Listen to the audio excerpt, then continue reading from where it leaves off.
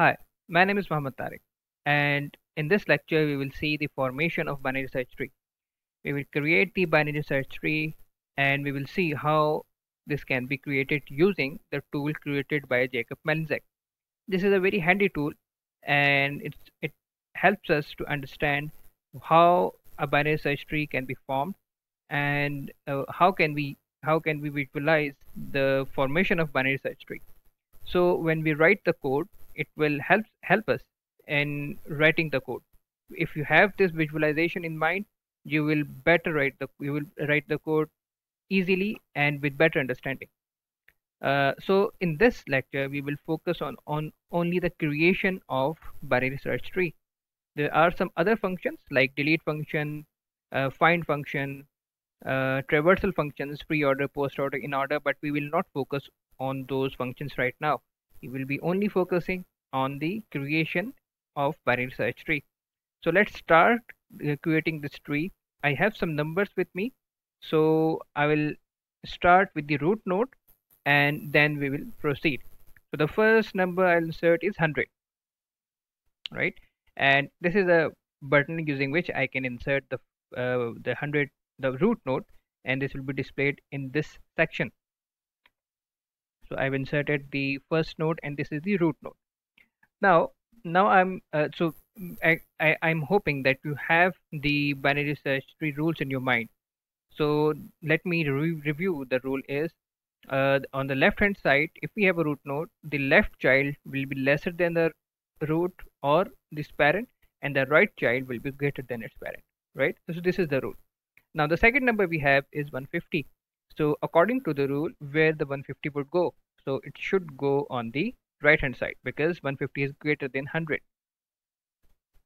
So the 150 is greater than 100, it goes to the right hand side.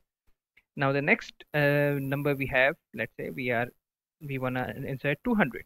So where it would go?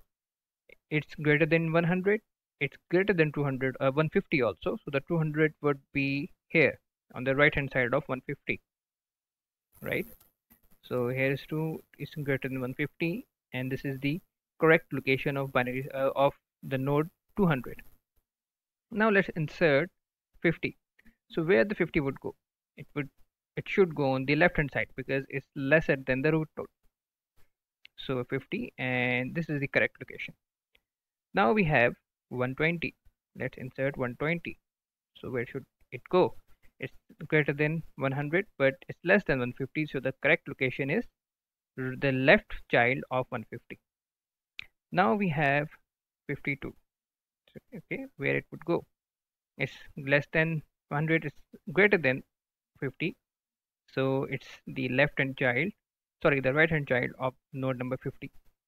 Now the next number we have 45. So I have some random numbers, and I'm just putting some random numbers to make you understand how the tree is forming. Now the next number we have is 46. So 46 is less than 50, is less than 45. So here it goes. Now we have 125. So 125 is greater than this, is less than this, is greater than this, and this is the correct location. Now we have 130. 130, where 130 would go? Greater than, less than 150, greater than 120, greater than 125, and this is the correct location. And now we have 110. 110 greater than 100. Sorry, yes. So here is the correct location. Greater than 100, greater than 100, less than 150, less than 120. So this is the correct location.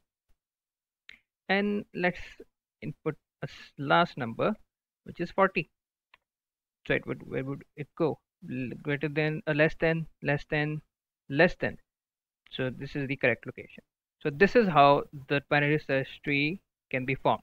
And I hope this formation will help you in understanding the code. When we'll write the code, keep this visualization in mind, keep this structure and the formation structure in mind, and then we can write the code. And when we will write the code, you can better understand the flow of the code. I hope this will be helpful for you, and I'll see you in next lecture. Thank you.